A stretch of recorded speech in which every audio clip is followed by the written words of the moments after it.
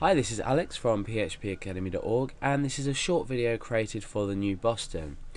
Now, in this part of our operators, when we're looking at operators, we need to think about an operator that doesn't just deal with equating the value, but we have to look at the data type as well. So let's just give an example of num1, and I'm going to equal this to 1, and that's in a string. So we've got a string with the value 1. Now num2, and that's going to equal 1, but as an integer data type.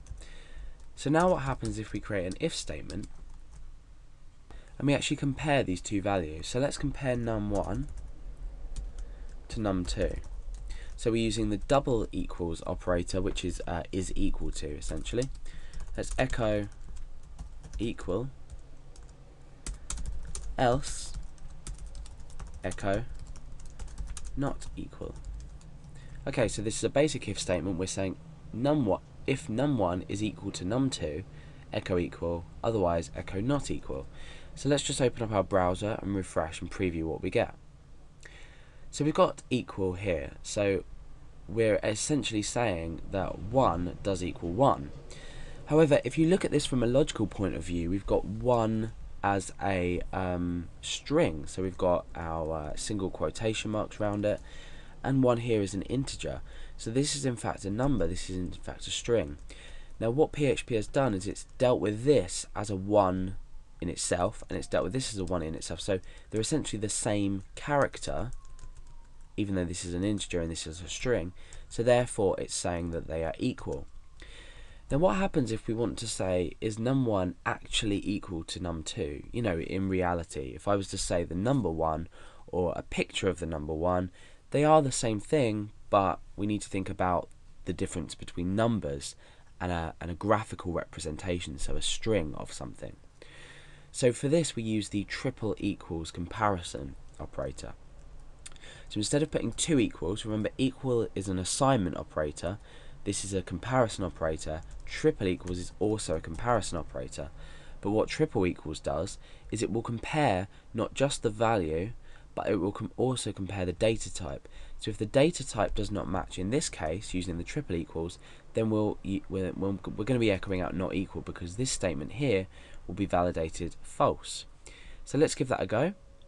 Let's come and refresh. Okay, so you can see that now, just by adding in that extra equal symbol, we're now saying not equal. So we now know that 1 as a string data type is not equal to the number 1. So why is this useful, and when might you use it?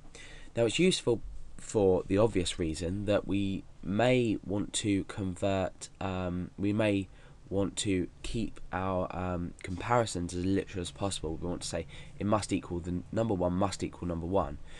Now for example, if I was submitting form data and I was to type in a number 1 and we were comparing it to number 1 as in a 1, we wouldn't use the triple equals operator. We would compare it like this, because this is still the number 1. So there's places you can use it and places you can't use it. I mean, a lot of people tend to use it even when they don't actually need to, but it's just for added sort of comparison integrity, if you like. So you'll find that perhaps in other instances you find this, other times you may need to use the triple equals, especially in some of my tutorials as well. I tend not to use it a lot, but in things like dealing with files as well, we might need to use it as a literal. So this is the triple equals comparison operator, and hopefully you will find some use for it when you are comparing exact values and you want to check data types as well.